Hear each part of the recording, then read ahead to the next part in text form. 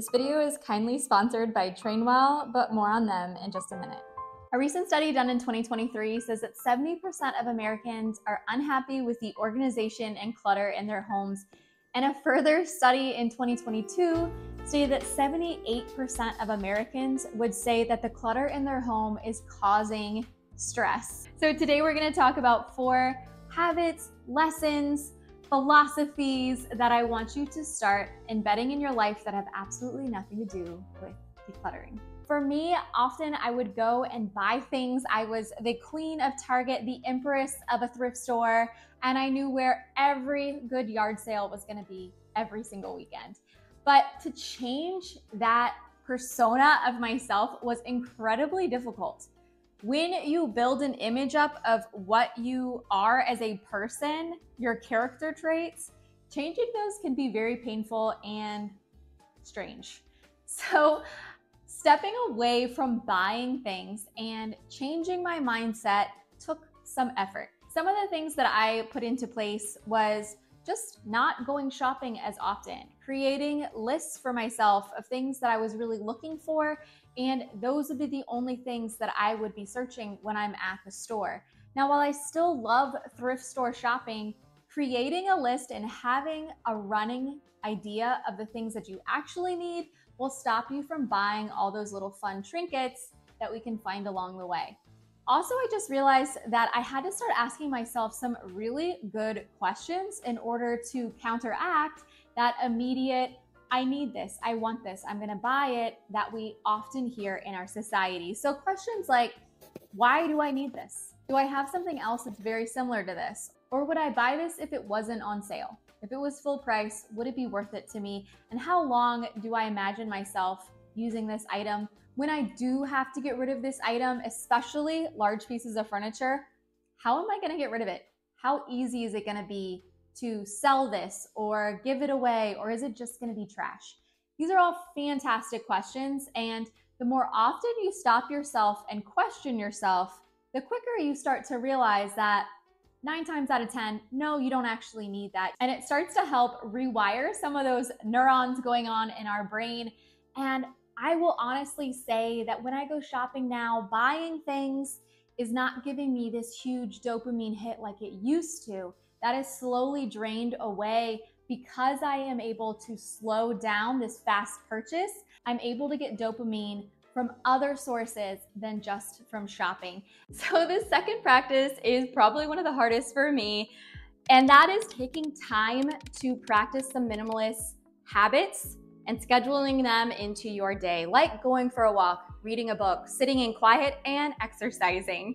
And that's where today's sponsor, Trainwell, has really been able to support some of the big goals that I've set for this year. As a busy mom and entrepreneur, often I feel like I have all these balls juggling in the air, and often I am the first one to fall off the wagon because I will just let exercise slip by the wayside. But I recently just met with Alexis, who is my trainer on this app called Trainwell. And we immediately bonded over how she's also a mom and she's working from home and the struggles. And so she is building me a daily workout routine. I said I only wanted to do about 15 minutes and I didn't want to have to buy any exercise materials, equipment to bring into my house. And she was so understanding and immediately has reached out to me with what my new plan should be, targeting some of the real goals that I have for this next year. So if you're looking for a relationship to build with somebody who is going to know exactly what you need in your exercise routine, and you are going to be able to exercise in a very limited amount of time but get the most benefit out of it,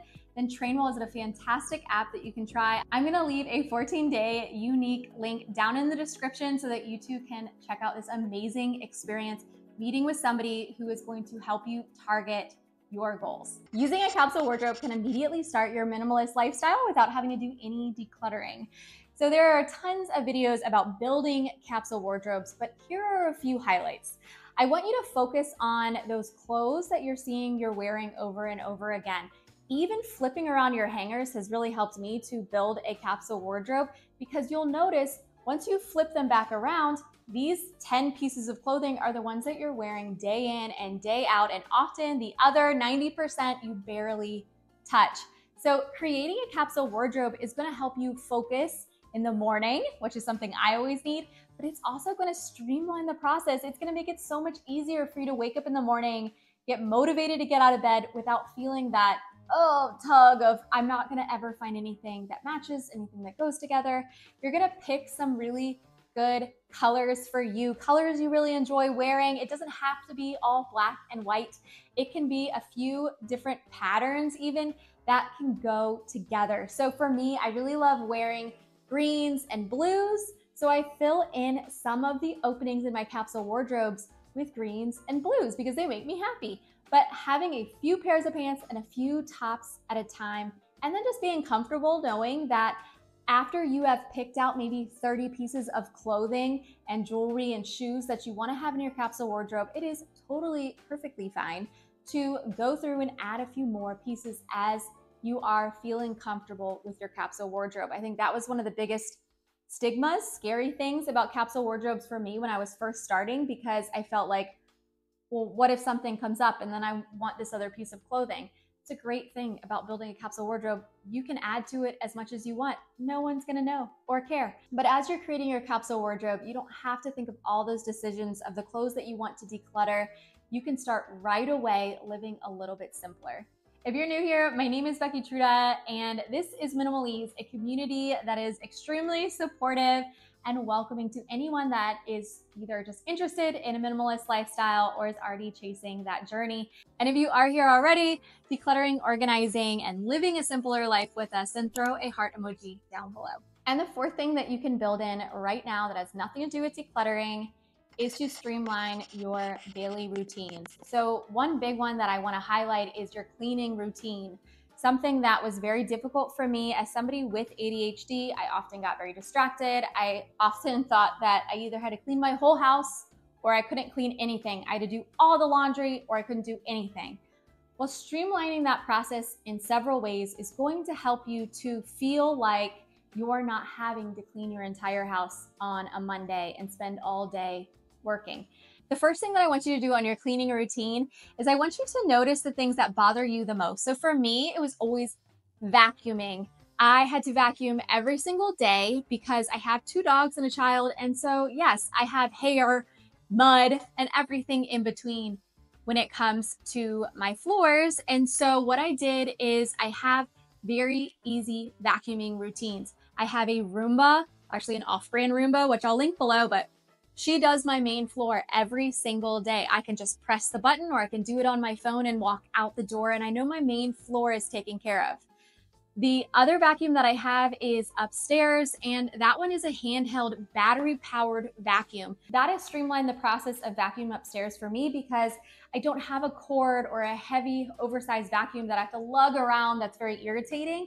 I have this light, easy vacuum that I just throw a battery in it and go. Having less clothes so you don't have as much laundry to do. Having less dishes out. If you can't get rid of a lot of your excess or you're not comfortable doing that yet, then just leave out enough for your family to each have a plate, maybe one extra. So when you're washing your dishes, you're not having all this excess all of the time. Because let's be honest, if you have all the excess stuff in your kitchen, it's gonna get touched, it's gonna get moved around, you're gonna feel like you're gonna have to wash it, and it's taking up a lot of space. So cutting down on some of the essentials that you feel like you need in your kitchen and your wardrobe will definitely help you streamline your cleaning routine. So something recently that I wanted to build into the routine of our home is I got a little container for my daughter to have her hairbrush, to have her toothbrush and toothpaste, and have a little mirror and her little spray for her hair, so that she has all the things she needs in the morning and it's easy for her to see exactly what she needs to get done when she's in the bathroom,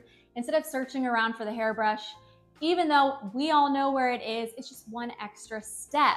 So learning about the people in your house and how you can simplify some of these routines. All right, friends, those are just 4 things that I have built into my life to help my life run smoother, to help me maintain a more minimalist lifestyle without including any of the decluttering that we do from day to day. So if you enjoy learning about minimalism, then make sure you go ahead and hit one of these videos right here and continue on your journey. Good luck, friends.